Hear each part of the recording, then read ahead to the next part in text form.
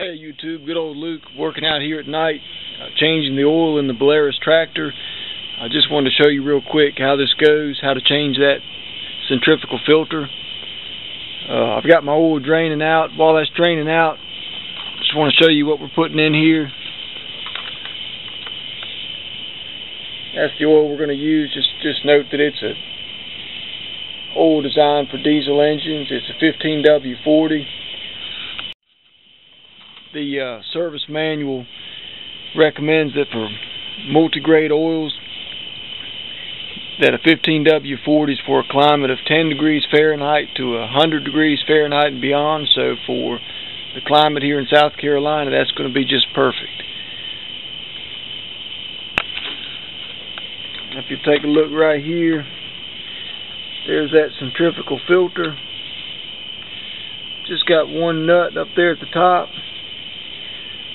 So we're going to go ahead and take this thing apart and see what it looks like.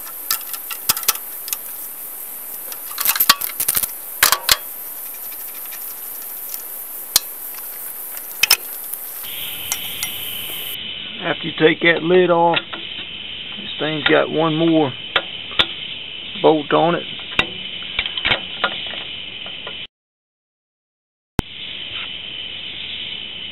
And that filter slides right up and off the shaft. Alright, let's get this thing into the shop and get it opened up. Okay YouTube, we're here in the shop. There's our inside of our oil filter. And what we're going to do is just come down here on the base and make a little mark. Put one reference mark there and one on the bottom. And the reason we're going to do that is because this is a balanced assembly. So we just want to make sure that it's, to keep it balanced the way it was, that we're putting it back together just like we found it. And once we've done that, I'm going to go ahead and spin this top bolt off.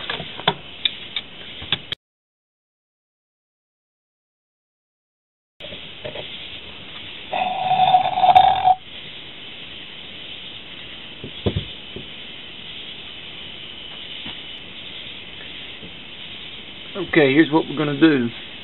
We're going to remove this screen. We're going to clean everything in here with a little bit of kerosene. We're going to clean the inside of the canister, make sure all this holes in this perforated screen are clean, clear. And we're going to clean this up. And the only thing we really need to check on here, we'll take a little bit of wire. And if you see these little ports right here, we're going to check both of these ports, just make sure they're clear.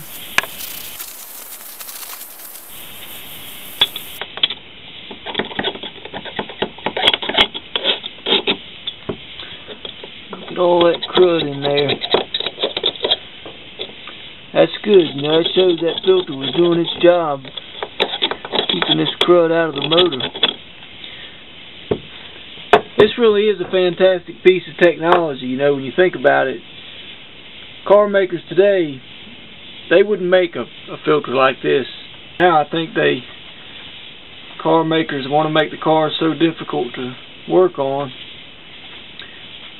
Largely, I think they hope you won't do any maintenance and you'll be back to buy another car. Throw yours away when it needs maintenance.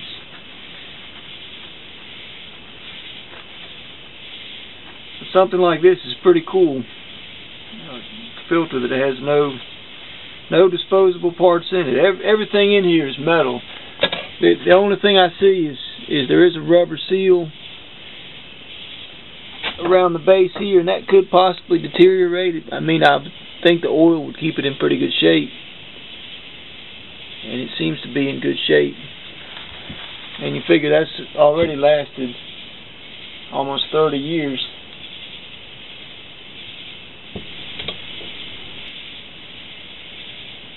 Well, we've got this thing all cleaned up. Now all that's left is to put it back together.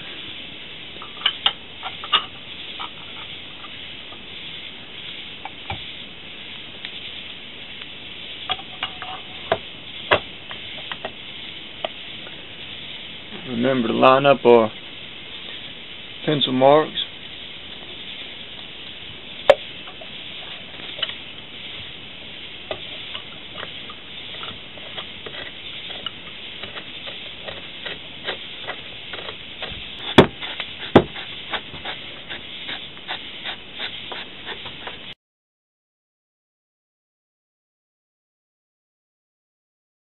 That's got it, YouTube. Let's put it back on the tractor.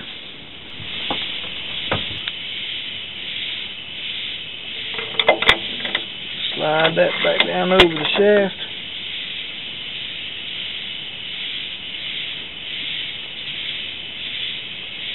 That looks good. Good.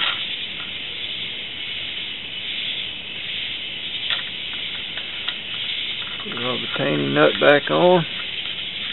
Don't want this tight. We just want it to seat in place and about another 1/8 of a turn.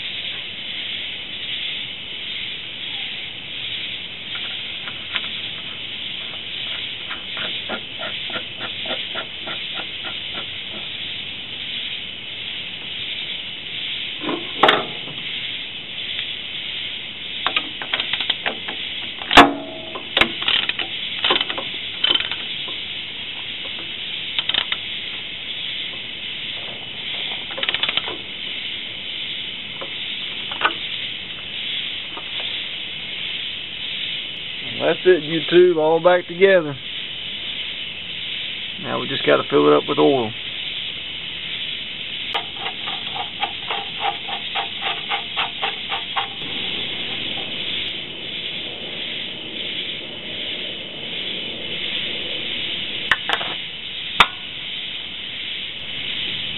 Okay, we'll check that oil level on the dipstick. Should be right to the B mark. And that's exactly right. Put in 7.4 quarts. Just shy of 2 gallons.